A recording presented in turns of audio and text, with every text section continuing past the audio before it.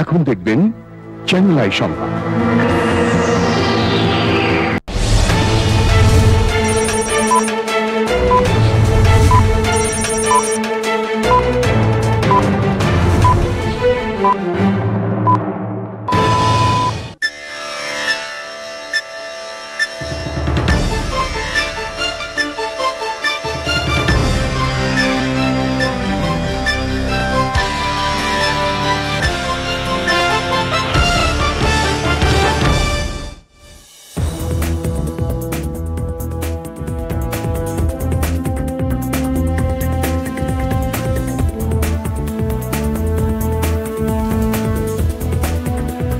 আসসালামু আলাইকুম প্রিয় দর্শক, চ্যানেল আই সংবাদে স্বাগত। আপনাদের সঙ্গে আছি আমি সামির হোসেন। বিস্তারিত সংবাদের শুরুতেই জানিয়ে দিচ্ছি ফ্রেশ প্রিমিয়াম টি সংবাদ শিরোনামগুলো। রাজধানীতে নিজ বাসা থেকে বাবা ও ছেলের মরদেহ উদ্ধার, গুরুতর অবস্থায় মেয়েকে হাসপাতালে ভর্তি।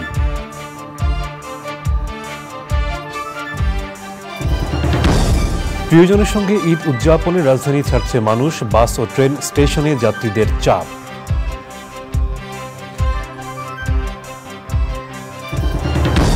যুদ্ধবিরতির আলোচনার আগেই দক্ষিণ গাজা থেকে ইসরায়েলি সৈন্য প্রত্যাহার, মধ্যস্থতার জন্য কায়রোতে সিআইএ পরিচালক। ব্রিক্সে বাংলাদেশের অন্তর্ভুক্তিতে ব্রাজিলের সহযোগিতার আশ্বাস, রোহিঙ্গা প্রত্যাবাসনেও করবে সহায়তা।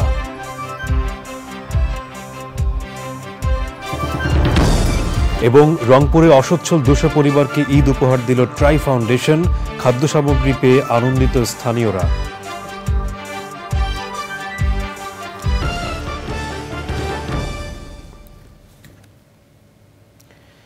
সংবাদ শিরোনামগুলো জানাচ্ছিলাম। এখনকার সংবাদ আয়োজন একই সঙ্গে চ্যানেল আইয়ের ইউটিউব চ্যানেলে এবং চ্যানেল আইয়ের ওটিটি প্ল্যাটফর্ম আই স্ক্রিনে লাইভ স্ট্রিম হচ্ছে। এবার বিস্তারিত। রাজধানীর শেরেবাংলা নগরের তালতলা এলাকার একটি বাসা থেকে বাবা ও তার কলেজ পড়ুয়া ছেলের মরদেহ উদ্ধার করেছে পুলিশ। রোববার সন্ধ্যায় ভবনের দ্বিতীয় তলার একটি ফ্ল্যাটে এই ঘটনা ঘটে। এছাড়া তার 7ম শ্রেণীতে পড়ুয়া মেয়েকেও গুরুতর অবস্থায় হাসপাতালে পাঠানো হয়েছে বলে জানিয়েছে পুলিশ। পুলিশ প্রাথমিকভাবে ধারণা করছে বাবা নিজে আত্মহত্যা করার আগে ছেলেকে হত্যা করেছেন এবং মেয়েকে হত্যার চেষ্টা করেছেন। বিস্তারিত মইনুল হাসানের রিপোর্টে। রাজধানী শেরেবাংলা এলাকায় পরিবারের সঙ্গে থাকতেন মশিউর রহমান। চাকরি করতেন একটি বেসরকারি নির্মাণ প্রতিষ্ঠানে। রোববার সন্ধ্যায় নিজ বাসায় মশিউরকে ঝুলন্ত অবস্থায় পায় পুলিশ। আর ছেলে শাহদাবের মরদেহ পড়েছিল খাটের উপর। মশিউরের একমাত্র মেয়েকেও গুরুতর আহত অবস্থায় পাঠানো হয় হাসপাতালে। প্রতিবেশীরা জানান, গলায় ফাঁস দেওয়া অবস্থায় মশিউরকে পাওয়া যায়। ঘরের মেঝেতে ছেলের মরদেহ ও তার পাশেই অচেতন অবস্থায় ছিল মেয়ে। মুরব্বীর লাশ আর হাসপাতালের লাশ শোয়ান্যা। ছেলের লাশ কি অবস্থায় ছিল? এই খাটের উপরে শোয়ান্যা ছিল। স্বামী গলায় ফ্যানের সাথে ঝুলতেছে আর একটা ছেলে মারা গেছে। এবং ছেলেকে হয়তো সে হত্যা করে সে নিজে আত্মহত্যা করছে। আর বাচ্চাটার অবস্থা তো খুব খারাপ, যদি নিয়ে হাসপাতালে আছে হয়তো তার অবস্থা সংকটাপন্ন। রশি গলার ভিতরে লাগানো, তারপরে ফাওটা নিচে ভাঙ্গা, হ্যাঁ, এই নিচে একটা টেবিল, আমাকে তো নিচে একটা টেবিল। ফাঁসি যদি হয় তাহলে তো ঝুলন্ত থাকবো। এই টেবিলের উপরে দেখলাম, এখন পুলিশ তদন্ত করবে, দেখবে আসলে বালামন্দ কি। পুলিশের ধারণা, বাবা নিজে আত্মহত্যা করার আগে ছেলেকে হত্যা করেন। হত্যা চেষ্টা করা হয়েছিল মেয়েকেও। ফ্ল্যাটের দরজা ভেঙে ভিতরের থেকে একটা ঝুলন্ত এক ব্যক্তির লাশ উদ্ধার করা হয়। পরবর্তীতে আশেপাশের লোকের মাধ্যমে আমরা কনফার্ম হই তার নাম হচ্ছে মশিউর রহমান। পাশের বেডে তার 18 বছরের এক ছেলে তার গলায় দড়ি লাগিয়ে তাকে শ্বাসরোধ করে হত্যা করেছে। তার দাগটা কাছে গলায় এইভাবে আমরা পেয়েছি। এবং তার মেয়েটাকেও শ্বাসরোধ করে হত্যা করার চেষ্টা করা হয়েছিল। তাকে খুব মুমূর্ষু অবস্থায় হসপিটালে ভর্তি করা হয়েছে। মশিউরের গ্রামের বাড়ি বগুড়ায়। প্রায় 3 বছর ধরে পরিবার নিয়ে এই বাড়িতেই ভাড়া থাকতেন তিনি। ছেলে শাহাদাত স্থানীয় একটি বেসরকারি কলেজে পড়াশোনা করছিলেন। Moinul Hasan, channel I, Dhaka. ঢাকাই সিনেমার খ্যাতিমান চলচ্চিত্র নির্মাতা সোহানুর রহমান সোহানের মেয়ে সামিয়া রহমান সৃষ্টির ঝুলন্ত মরদেহ উদ্ধার করেছে যাত্রাবাড়ি থানা পুলিশ। রোববার রাতে দক্ষিণ যাত্রাবাড়িতে রংধনু আবাসিক হোটেলের 210 নম্বর কক্ষ থেকে মরদেহটি উদ্ধার করা হয়। পারিবারিক কলহের জেরে তিনি হতাশার মধ্যে ছিলেন বলে ধারণা করা হচ্ছে। যাত্রাবাড়ি থানার উপপরিদর্শক এসআই সাব্বির হোসেন জানান, সামিয়া রহমান স্বামীর সঙ্গে উত্তরার একটি বাসায় থাকতেন। তার একটি ছেলে সন্তান রয়েছে। আবাসিক হোটেলটিতে অনলাইনে তিনি কক্ষ বুকিং দিয়েছিলেন। তবে তিনি আত্মহত্যা করেছেন নাকি অন্য কিছু তা তদন্ত করে দেখা হচ্ছে বলে জানিয়েছে পুলিশ। তার মরদেহ ময়না তদন্তের জন্য ঢাকা মেডিকেল কলেজ হাসপাতালের মর্গে পাঠানো হয়েছে।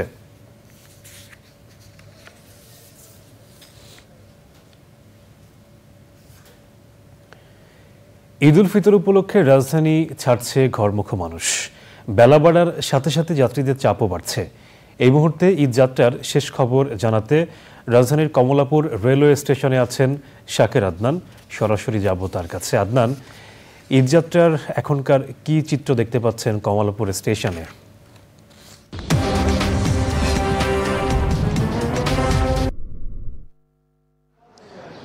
সামির ধন্যবাদ।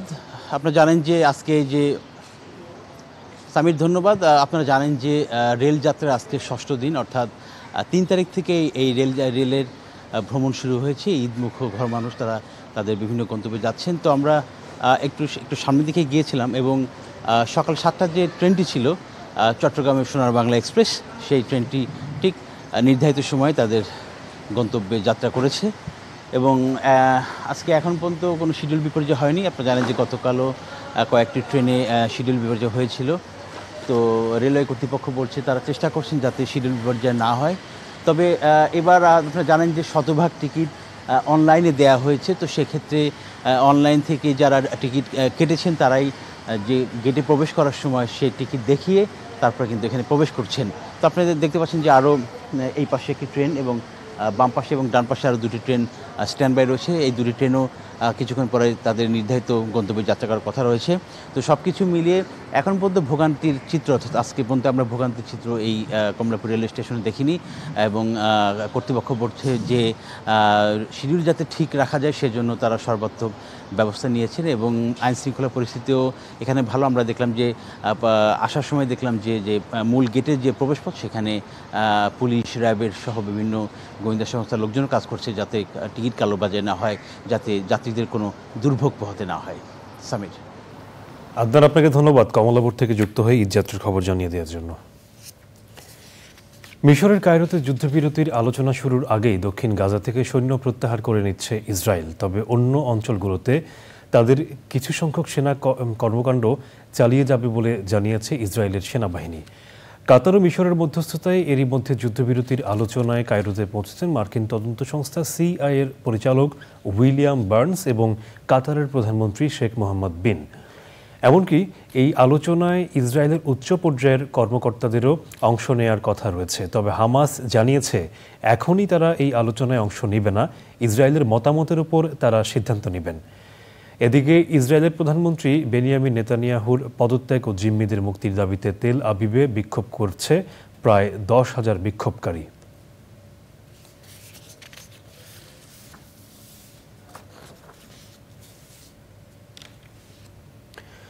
অর্থনৈতিক জোট ব্রিক্সে বাংলাদেশের অন্তর্ভুক্তিতে জোরালো সহযোগিতা করবে ব্রাজিল। সহযোগিতা করবে রোহিঙ্গা প্রত্যাবাসনেও। পররাষ্ট্রমন্ত্রী পর্যায়ের বৈঠক শেষে সফররত ব্রাজিলের পররাষ্ট্রমন্ত্রী একথা জানান। রাষ্ট্রীয় অতিথি ভবন যমুনায় এক বৈঠক শেষে ব্রাজিলের সঙ্গে কারিগরি সহযোগিতা চুক্তি সই হয়। পান্থ রহমান জানাচ্ছেন বিস্তারিত। বাংলাদেশে প্রথমবারের মতো লাতিন আমেরিকার দেশ ব্রাজিলের কোনো উচ্চ পর্যায়ের প্রতিনিধির সফর। দুপুরে হোটেল ইন্টারকন্টিনেন্টালে তার সঙ্গে সৌজন্য সাক্ষাৎ করেন বাণিজ্য প্রতিমন্ত্রী আহসানুল ইসলাম টিটু। বিকেলে রাষ্ট্রীয় অতিথি ভবন যমুনায় দুই দেশের পররাষ্ট্রমন্ত্রী পর্যায়ের আনুষ্ঠানিক বৈঠক শেষে সই হয় কারিগরি সহযোগিতা চুক্তি।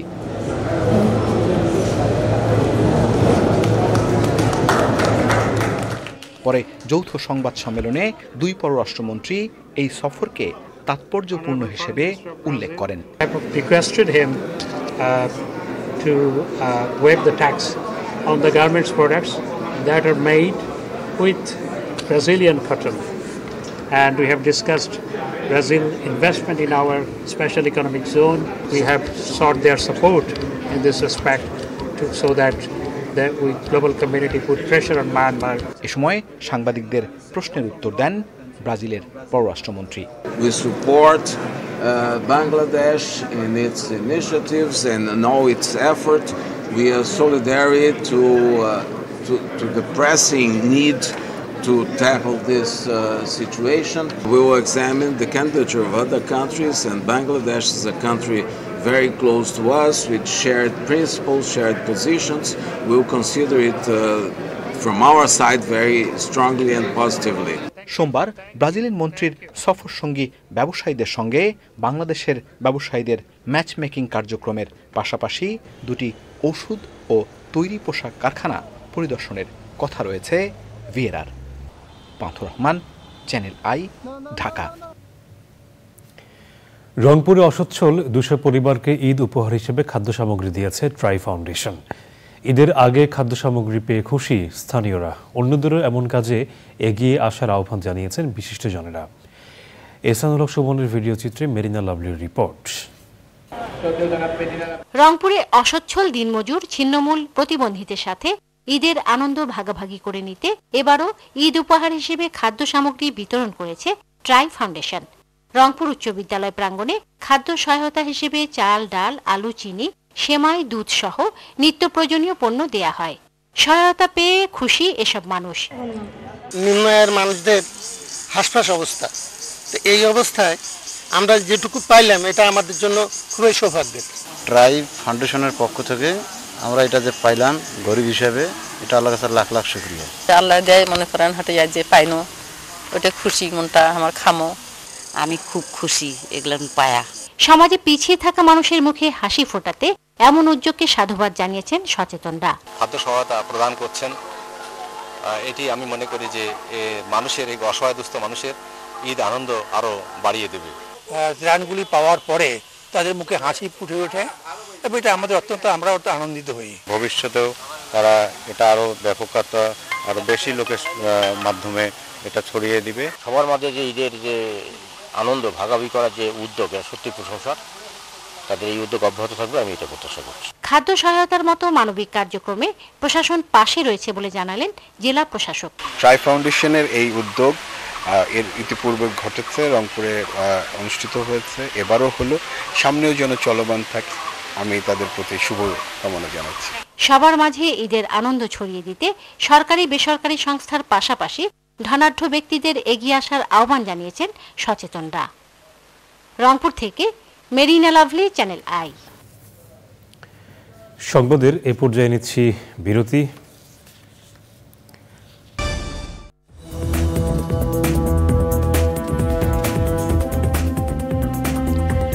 বিরতির পর আবারও আমন্ত্রণ। রাজধানীর মোহাম্মদপুর সাত মসজিদ হাউজিংয়ে শবে কদরের নামাজে যাওয়ার পথে নির্মাণাধীন ভবনের পাইলিংয়ের রড পড়ে মোহাম্মদ হাসান নামে এক ব্যক্তির নিহতের ঘটনায় মামলা করেছেন তার স্বজনরা। মোহাম্মদপুর থানা পুলিশ বলছে, অবহেলাজনিত মৃত্যুর এই ঘটনায় অভিযুক্তদের বিরুদ্ধে আইনগত ব্যবস্থা নেওয়া হবে। শহীদুল্লাহ রাজুর রিপোর্ট।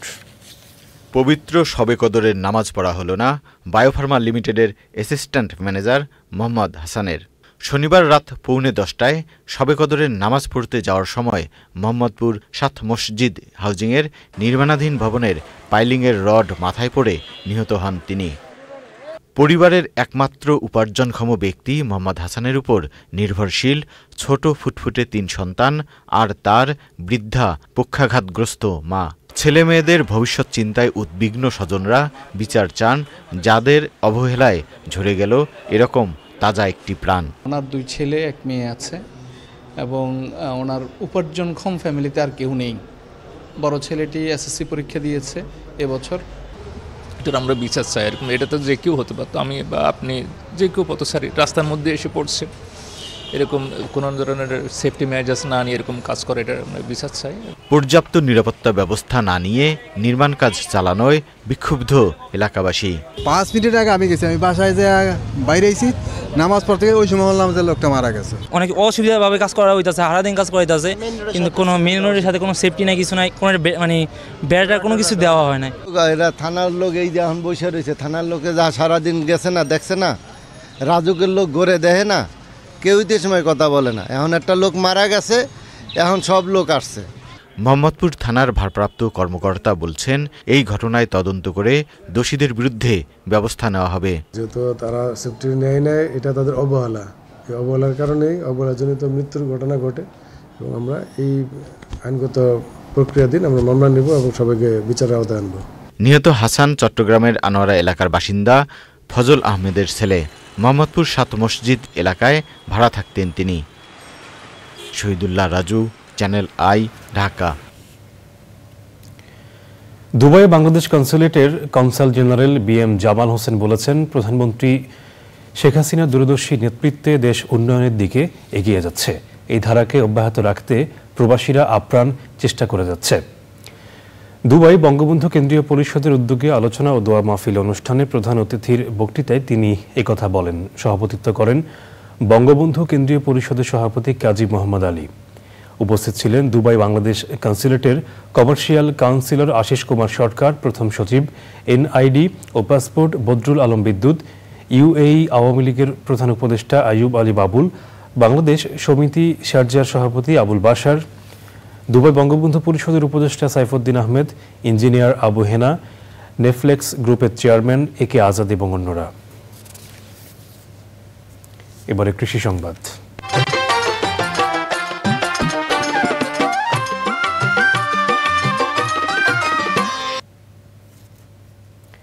খাগড়াছড়িতে উচ্চফলনশীল বাড়ি কফি 1 আবাদ শুরু হয়েছে। 2001 সালে পরীক্ষামূলক চাষাবাদ শুরু হওয়া এই কফিকে 2023 সালে জাত হিসেবে অবমুক্ত করে বাংলাদেশ কৃষি গবেষণা ইনস্টিটিউট। সুস্বাদু ও আবাদ সহজ হওয়ায় দিনে দিনে এই জাতের কফির সুনাম ছড়িয়ে পড়ছে। খাগড়াছড়ি থেকে আজহার হীরার পাঠানো তথ্য ভিডিও চিত্রে সুদীপ্তা মাহমুদের রিপোর্ট। খাগড়াছড়ি, রাঙামাটি ও বান্দরবান 3 পার্বত্য জেলাতেই কফি চাষ হচ্ছে। কৃষক জানান, কফি চাষ সহজ ও লাভজনক। এই কফিটা খাইতে খুবই সুস্বাদু। এটা আগে এখানে প্রসেস করা যেত না, এই কৃষি গবেষণা থেকে মানে একটা মেশিন বানায় দিছে, এটা দিয়ে এখন আমরা এটাতে খুব সুন্দর মতো প্রসেস করি। এটা দিয়ে কফি, এটা এখন কৃষকরা খুব সহজেই এটা ঘরে বসে কফি উৎপাদন করে খাইতে পারে। আমি কৃষি বিভাগ থেকে চারা পেয়েছি, রোবাস্তা আর এরাবিকা 2 জাতের কফি চারা পেয়েছি এবং ওই চারাগুলো লাগিয়ে আমার বর্তমানে এখন চারাগুলো বড় হয়েছে। পাহাড়ের পরিবেশ সংরক্ষণ, খাদ্য নিরাপত্তা এবং পুষ্টি চাহিদা পূরণে কাজু বাদাম ও কফি গবেষণা উন্নয়ন ও সম্প্রসারণ নামে একটি প্রকল্প হাতে নিয়েছে বাড়ি। 10টি কেন্দ্রে আমরা গবেষণা করছি এবং গত 3 বছরে আমাদের গবেষণালব্ধ ফলাফল থেকে ইতিমধ্যেই বাংলাদেশে চাষ উপযোগী বাড়ি কফি 1 নামে একটি জাত উদ্ভাবিত হয়েছে।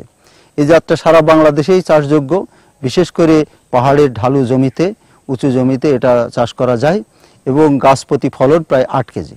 পাহাড়ের মাটি ও আবহাওয়া অ্যারাবিকা এবং রোবস্টা এ 2 ধরনের কফি চাষের উপযোগী। প্রকল্প থেকে কৃষক গ্রুপ তৈরি করে প্রতিটি গ্রুপকে 5টি করে প্রসেসিং যন্ত্রপাতি সরবরাহ করা হবে এবং এর মাধ্যমে কৃষক নিজেরাই কফি প্রক্রিয়াজাতন করে তারা নিজেরা কফি খেতে পারবেন এবং তারা বাণিজ্যিকভাবে এটা ব্যবসা করতে পারবেন।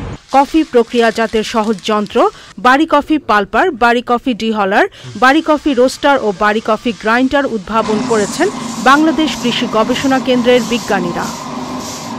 Sudipta Mahmud, channel I. প্রকৃতি সংবাদ।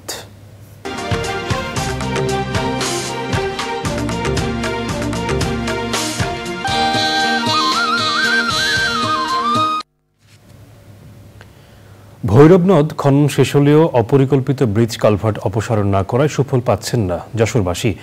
পরিকল্পনার অভাব আর অব্যবস্থাপনায় নদটি এখন সরু খালে পরিণত হয়েছে। বাধাগ্রস্ত হচ্ছে জোয়ার ভাটা সহ স্বাভাবিক পানি প্রবাহ। দূষণ দুর্গন্ধে ক্ষুব্ধ এলাকাবাসী। ভৈরব নদ বাঁচাতে যথাযথ ব্যবস্থা নেওয়ার দাবি জানিয়েছেন পরিবেশবিদ ও স্থানীয়রা। যশোর থেকে ইমরান হোসেন রাজের ভিডিও চিত্রে আকরামুজ্জামানের রিপোর্ট।